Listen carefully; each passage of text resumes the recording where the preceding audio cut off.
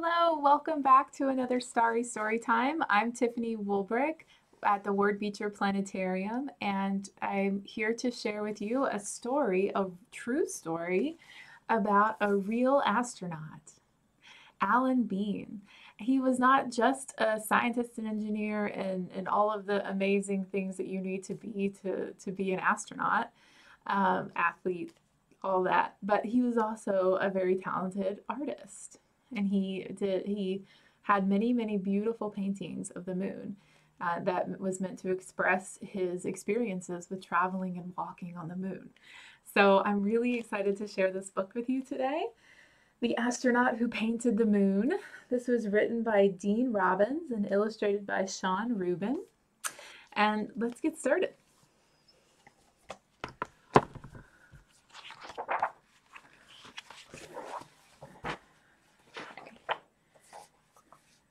This is a quote from Alan Bean here. It says, "My paintings record the beginning of a quest never to end, our journey out among the stars." Lights flashed. A rocket mumbled. Alan Bean's dream was about to come true. 10. You want to count down with me? This is always fun, right? 10, 9, 8, 7, 6, 5, 4, 3, 2, 1. The rocket roared off the launch pad. Alan shook in his heavy spacesuit. The other astronauts were shaking too. Richard Gordon flipped switches on the control panel. "That's a lovely liftoff," Pete Conrad shouted over the noise. The shaking stopped as the spacecraft gained speed. Alan was in outer space. He had trained so long as an astronaut and a scientist, and soon he would walk on the moon. That's gotta feel really exciting, right? Could you imagine traveling in outer space and knowing that you're gonna get to walk on the moon? Oh, what an amazing feeling. That's the Earth behind them. Alan gazed out the window, marveling at the shapes and colors in space. The sky turned black. When you're not under Earth's atmosphere, the sky is not blue. Space is not blue. It's black. We only see a blue sky because of our atmosphere and our sun. The Earth was a blue and white ball glowing in the darkness. The moon was many shades of gray. Its mountains and craters seemed bigger the closer he got. Alan loved to think about the way things looked. As a boy, he made model airplanes to hang in his room. Green for the wings, red stripes for the tail, yellow stars along the side. He dreamed of being a brave pilot himself one day. Alan volunteered for Navy flight training. He learned to take off, soar through the air, and glide in for a smooth landing. Earth looked breathtaking from the cockpit. The white clouds above, the green fields below, the blue all around. Alan wished he could paint what he saw. So even before he was an astronaut, he was inspired by the beauty of Earth. He found an art class to teach him about patterns and forms. Alan dabbed his brush on canvas to paint a vase of flowers. His flowers didn't look exactly real, but he didn't want them to. They were brighter and bolder than the real ones because he let his imagination take over.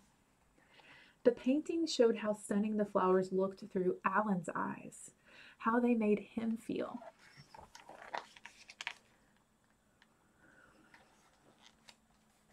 The spacecraft flew 240,000 miles in about 4 days, traveling from Earth to the moon. It takes about 3.5 or 4 days. The moon was so close, Alan could see valleys and ridges. He and Pete got ready to walk on a new world.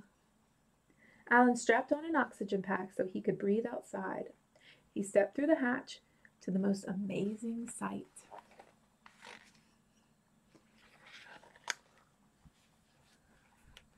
This is the moon. And that's the Earth in the background. Isn't that amazing?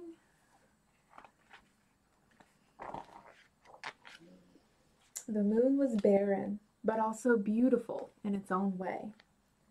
Gray dust as far as he could see, thousands of black craters, hard white sunlight, and everything perfectly still. So that because there's not really an atmosphere on the moon, the sun is just a really bright star in the sky. It's not going to, it's going to just have that harsh white light. It's not going to have the blue sky like we experience on Earth. And everything was really, really still because there's no wind, just like because there's no atmosphere, there's no weather on the moon. So it's got to be kind of eerily still when you visit the moon, compared when you're used to all the weather and the breeze here on Earth. Alan and Pete pushed a red, white, and blue American flag into the dust. Alan puzzled over the strangeness of outer space. He and Pete took dozens of photographs. They set up scientific experiments to measure the moon's soil and gases. Even in his spacesuit, Alan was much lighter than on Earth. Because the moon is smaller, it has less gravity, not zero, but less gravity. So you would feel a lot lighter on the moon. If there were no gravity, you would just be floating around in space. So there is some, but it's hard to get used to just suddenly being a lot lighter than you normally are. So it was actually quite difficult for astronauts they had to relearn to walk on the moon. It's different than walking on Earth.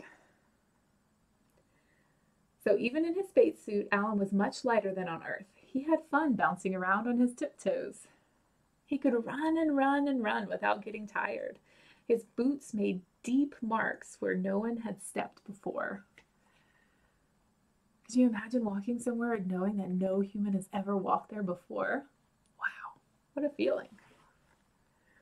Alan was super strong in the moon's gravity. He threw a rock and watched it go up and up and up.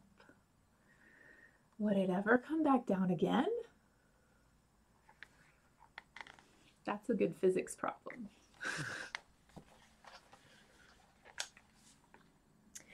The three astronauts zoomed back to Earth at 25,000 miles an hour. Whoa, that's fast. They splashed into the Pacific Ocean to end their awesome adventure. That's how most astronauts come back to Earth, right? They land in the ocean and then they're recovered with a boat from a rescue team. Alan's friends asked him about his time in space.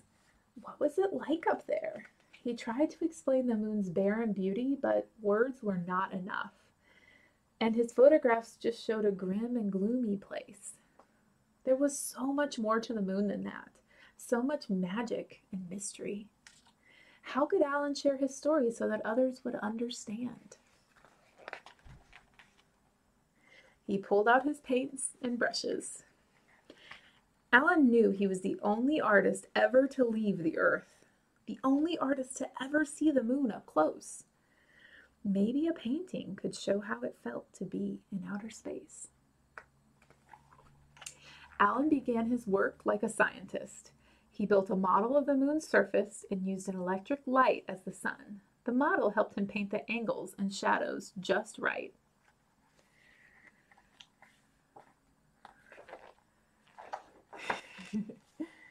Then Alan had let his imagination take over. He added red and purple in the gray dust, blue and green in the black craters, yellow and orange to the white sunlight. The moon didn't look exactly real, but Alan didn't want it to. The painting showed how stunning outer space looked through his eyes, how it made him feel. He hoped others would feel the same thing. the wonder of walking on a new world. That's Alan painting one of his paintings there.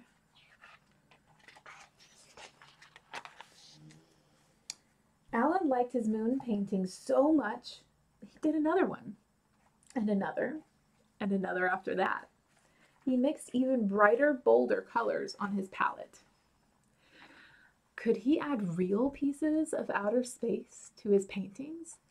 Alan tried stamping them with astronaut boots. He scratched them with tools that he had used on the moon. He sprinkled dust from his spacesuit on the wet paint. The surfaces grew as rough and rugged as the moon itself. That's one of my favorite facts about Alan Bean's paintings, is that he used tools that he used in outer space to help create his art. And he sprinkled moon dust in most of his paintings of the moon. So there's a little piece of real outer space in all of his paintings. A museum displayed Alan's paintings for everyone to see. Other astronauts came to remember their own awesome adventures in space. Boys and girls came too. They marveled at the shapes and colors. They felt the wonder of walking on a world. Some dreamed of being brave astronauts themselves one day. Others dreamed of being great artists. And some dreamed of being both. That was our story. Here's a photograph of Alan Bean. Okay. He passed away just a couple years ago, but if you live in Youngstown, Ohio, where I do and where Ward Beecher Planetarium is, just 2 buildings down from Ward Beecher, is one of the best American art museums in the country, the Butler American Art Institute, and they have an original Alan Bean. So if you're able to go out when it's safe to do so, go visit the Butler. It's free to go in and explore, and you can see one of Alan's paintings. We have one at the planetarium too, but I don't think it's original. I think it's a reprint. But we love Alan Bean so much. He's inspired many people. So thank you for joining me again for a special story today, and I hope to see you next week. Keep looking up.